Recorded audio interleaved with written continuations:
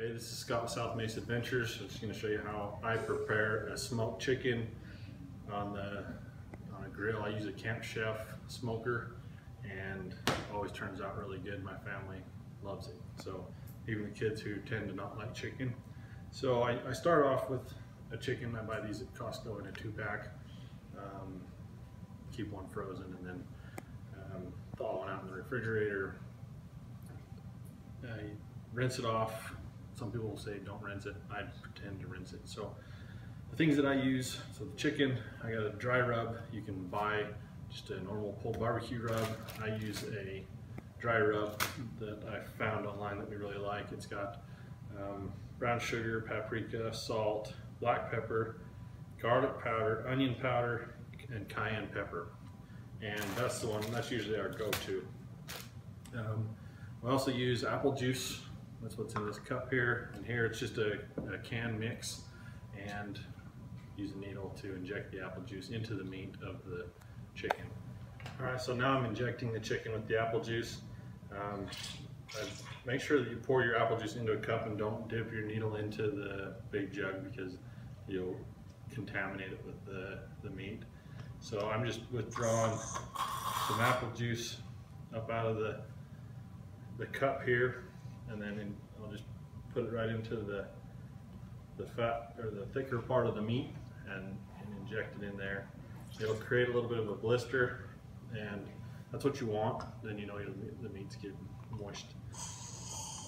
It helps maintain the moisture while you're cooking into the meat. I put it in the legs, I put it in the breasts, and I'll put it a little bit in the wings. It doesn't take much in the wings, just because they're so small. If you want, you can flip it over and put it in the back. I will also pour a little bit down inside the cavity of the chicken. So next, I'm going to put the rub on, and the way I like to do that is I actually like to try to keep your hands as clean as possible so you're not contaminating anything.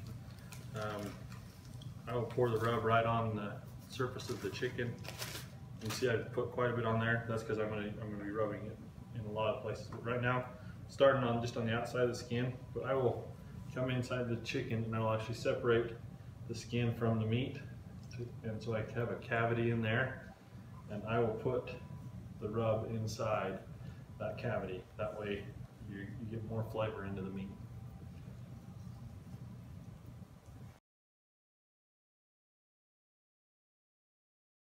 Okay, so this is a probe that came with my Camp Chef grill.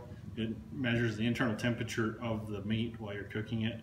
I like to put it right inside the center of the meat on the breast. That way you have a good solid temperature when it hits the internal temperature that you need it. So we're going to cook this to 165 on the grill. We're going to put it on high smoke, which is about 220 degrees in my grill.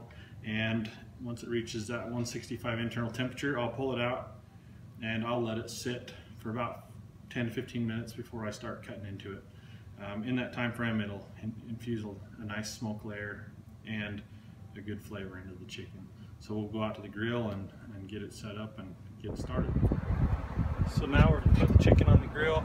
We're going to let it get up to temperature and just cook. I'll plug the probe in, and that way we can watch it for the next couple hours while it cooks.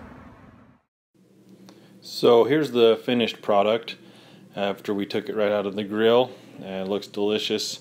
The skin has a great flavor. You can add whatever topping or sauce you'd like to add to it. My family loves a Carolina style vinegar barbecue sauce or the Sweet Baby Ray's sauce. Anyway, I hope you all enjoy. If you have any questions, just comment below.